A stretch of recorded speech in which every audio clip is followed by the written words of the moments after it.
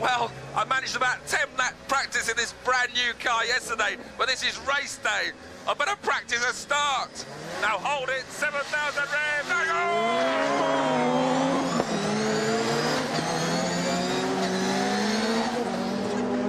The Brands Hatch Rallycross course is half tarmac, half mud, and trying to control 600 horsepower as you round paddock and dive down, tumble downhill through the chicane and back onto a racetrack that's smeared with mud is a delicate art.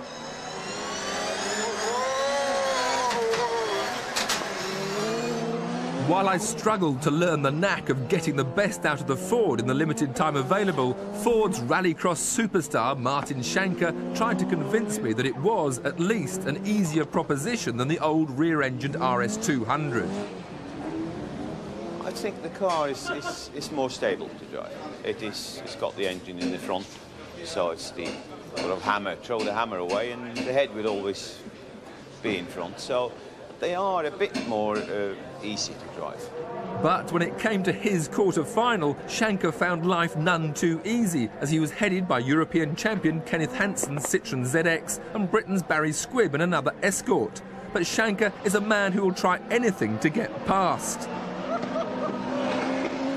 even if it doesn't always work. While Squibb continued unperturbed to claim second spot, Hansen's only problem en route to victory was very limited visibility. But why was a Swede in a French car?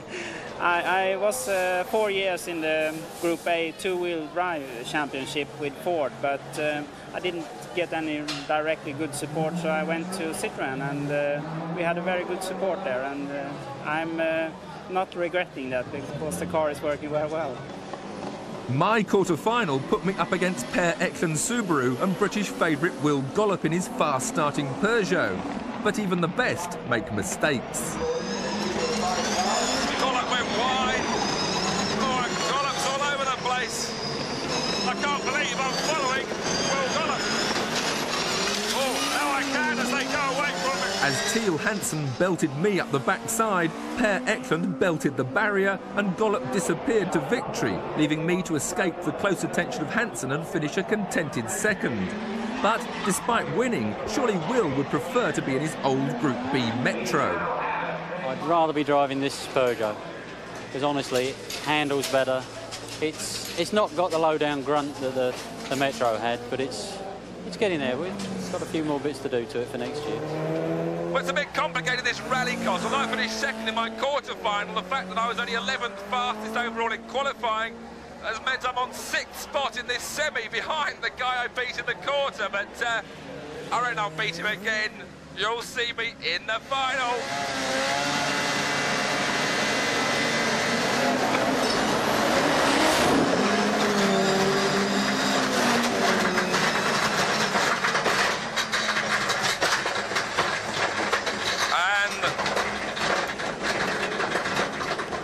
Transmission has broken and our fun is over.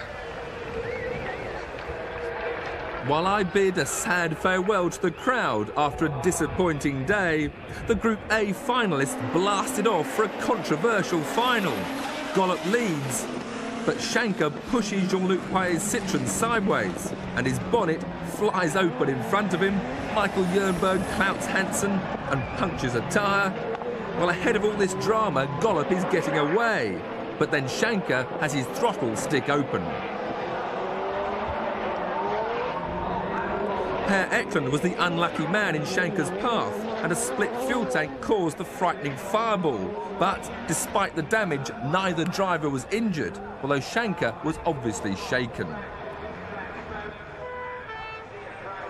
On the rerun, Paillet led, but then lost a wheel, leaving Gollop to streak off to victory, while the Frenchman counted to 3, 1, 2, 3, and gave a resigned shrug.